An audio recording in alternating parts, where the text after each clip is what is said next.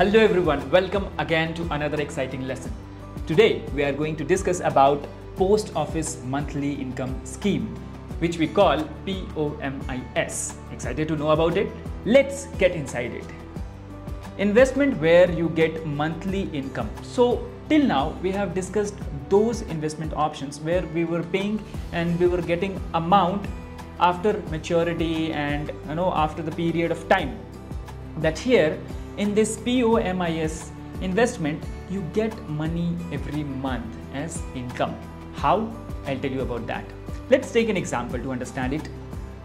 If you invest 3 lakh at the rate of 7.6% annual rate in April to June quarter for 5 years, so you are investing 3 lakh rupees at the rate 7.6 for 5 years in POMIS, Post Office Monthly Income Scheme. Then in that quarter you will get 1900 rupees per month.